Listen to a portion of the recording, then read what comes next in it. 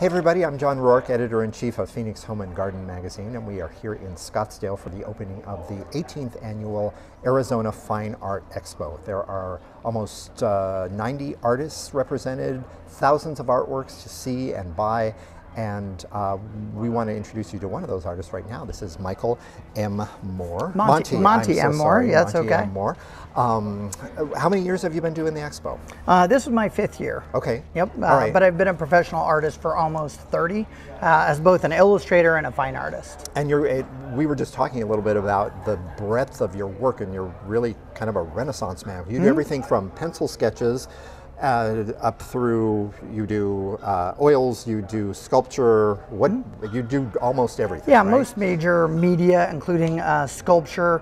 One of the mentors that I studied with said you should be a well-versed artist like a Renaissance man. And I also do writing, so I publish 4 graphic novels a year that I also write and produce. And screenwriting and filming as yes, well, right? Yes, I've written feature films and I've sold screenplays and such, so I try to be really a full breadth of a unique artist. That's fantastic. Now, you grew up on a farm in Idaho, is that correct? Well, it was a ranch, 30,000 acres. Okay. We ran cattle, and we actually had buffalo, bison, if you will, on the ranch. Okay. My parents are since retired, but my oldest brother still has about 150 to 250 head of bison, and so my family continues ranching and farming traditions of 4 generations. And my own contribution, since I really didn't want to become a rancher, is to do and bring those traditions into my Western art. Exactly. And talk a little bit about, we were looking at one of your sculptures over here.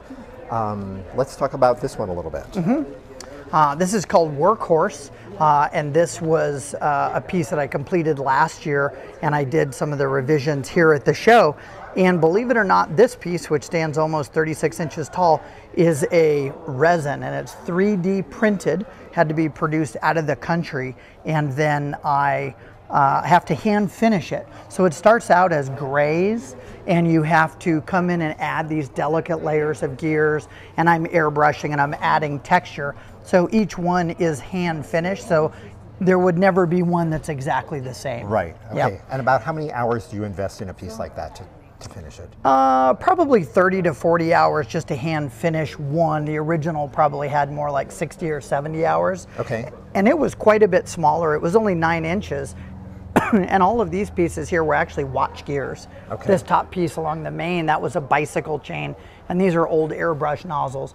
So I used a lot of things that I found in the studio, and then I just combined that with hand sculpting to create this steampunk horse, if you will. And the idea that all these gears have to work together to create work, much like people. Exactly. So people are cogs and gears, and together we can accomplish things. Okay, and then you were telling us a few minutes ago about your work with the Thomas Kinkade Studios, correct? Yeah, I've been working for them, with them for 2 years, and I'm the exclusive artist for the Mandalorian collection, which is a licensed fine art series through Thomas Kinkade Studios. And currently I'm the only artist that is actually able to promote and sign their work individually. And that allows me to be able to go and do signings at Disney resorts and be able to sign and remark prints.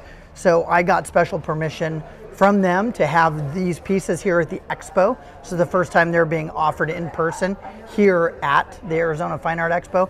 And again, I'm able to sign the prints, and people can either order them, or I have some cash and carry prints available in the under $100 range up to the over $1,000 fine art framed giclée prints. Okay. And I was going to ask you what you do in your free time, but I don't think you have any. It sounds like you're a busy man. Yeah, I tell people I might not be good, but at least I'm productive. I think you're both. So once again, we're at the opening of the Arizona Fine Art Expo. Tickets are available on the website, arizonafineartexpo.com. There's also a link in our bio. Stop by, meet artists like Monte, and just browse, have some good conversations, and see some beautiful art.